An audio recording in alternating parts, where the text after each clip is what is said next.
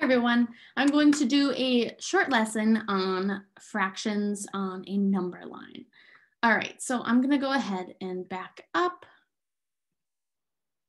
Okay, so by looking at this chart, this is a great visual for the breakdown of different fractions.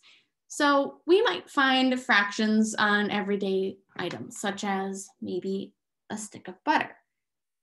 This has different fractions, such as it shows a fourth of a cup, a third of a cup, and then obviously the whole stick of butter would represent half of a cup. Maybe you are making, maybe you're cooking or baking something and you need to measure out how many cups of milk or how many cups of flour and so on. Also, you will see fractions on tools such as socket sets or wrenches and so on. Fractions are in our daily lives and they will be throughout our entire lifetime. So it's important that we know our fractions and we can understand what they mean. So it starts off with 1. So this is one whole, right? The whole section is filled.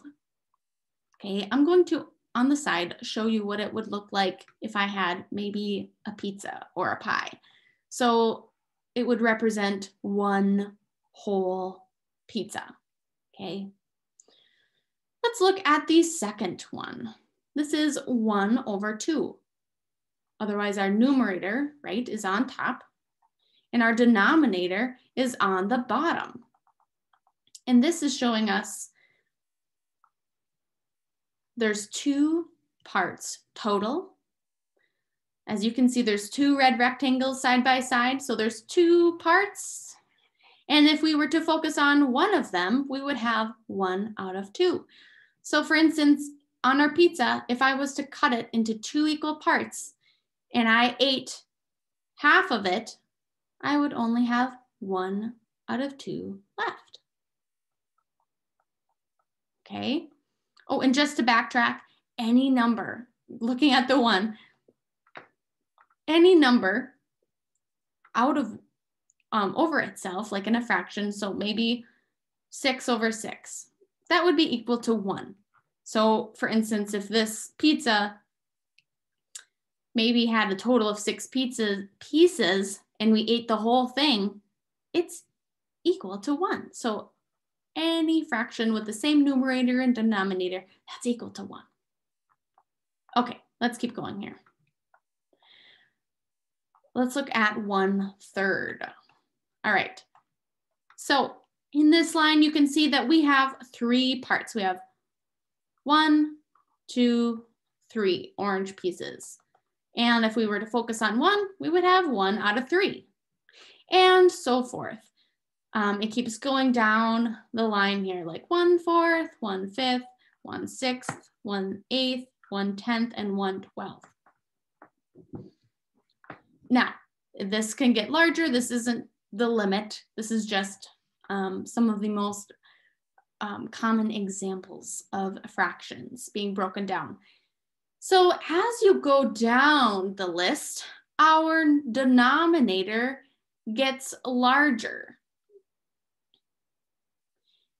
And as we go down the list, our pieces also get smaller. So not only does our denominator increase,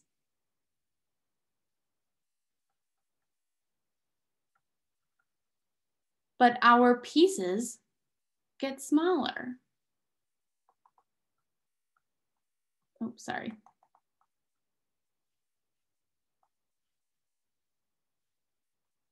Or our parts get smaller. So for instance, if we went all the way down to 1/12, that's like, let's go over here. That's like having a pizza and we split it into 12 equal chunks. So that's 6, 7, 8, 9, and let's go 12. And I know that they're not perfect, but pretend we have 12 pieces of pizza, right? That would represent our denominator.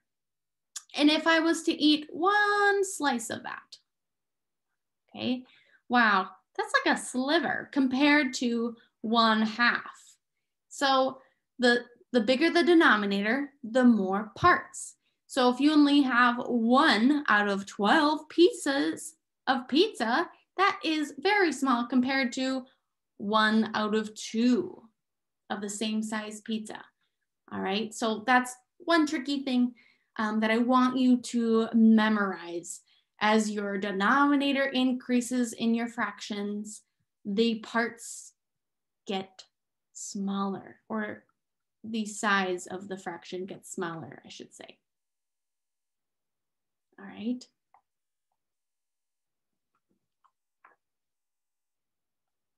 So let's go ahead and look at some examples. Okay, so here we have 2 different number lines. Let's focus on the first one.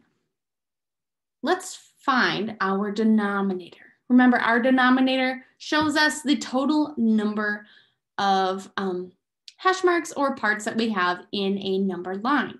So if you wanted to visualize it like this, maybe our rectangles again, kind of in our chart. Okay, at this hash mark, we have a break, okay? So this would represent one piece, and this would represent another.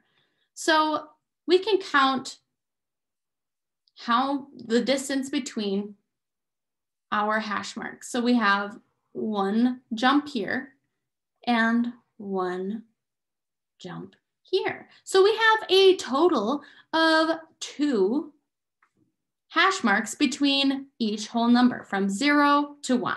That is what we're focusing on.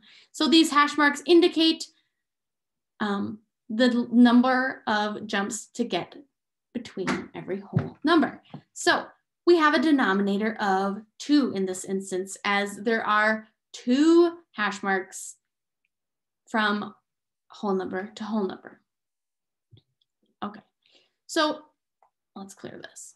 So if I have a denominator of 2 and I needed to figure out what this hash mark stood for, well, it's between our 2 whole numbers, and I know that it's the denominator of 2. All right, so how do I find my numerator, my top number? Not the total of parts we have in all. I need to figure out what this hash mark stands for. So from 0, our starting point, this hash mark, to our first hash mark, oh, I only moved 1 hash mark. So this would represent 1/2, or 1/2. That is our fraction. Okay, let's keep practicing. Okay, so from our whole numbers, remember, we're going to count the number of hash marks. So we have 1. Then we have 2. And finally, 3. We can't stop here at the 2. We wouldn't be at our whole number. We need to keep going until we reach the next whole number, whatever that might be. So we traveled 1, 2, 3 hash marks. So my denominator would be 3 for these fractions. All right, so let's go ahead and try to name these fractions. I'm going to go ahead and write 3 as our denominator, and then all I have to do is plug in my numerator. All right, so remember, our numerator represents the total number of hash marks that we have traveled in the distance.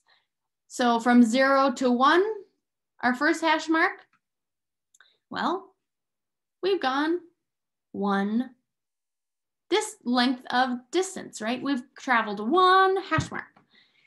And then let's try to figure out what this fraction would be. Try to figure it out on your own. Starting from 0. You don't start from your last fraction, okay? It's not 1/3. If you traveled all the way back from 0, you recounted 1. Okay, so this is 2 hash marks from our last whole number. And then finally, if you were to travel this, what would this fraction be?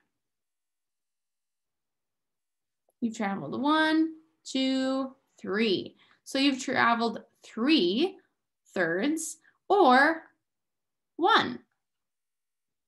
Any number, remember, any number over itself equals 1.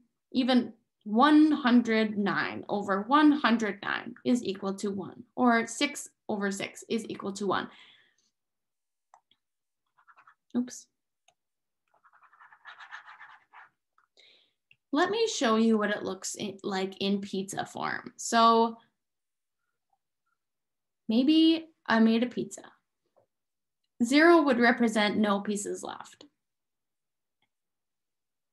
Okay, here's my pizza again. And we have a total of, oops, I forgot to put in the pieces. There. 1/3 would represent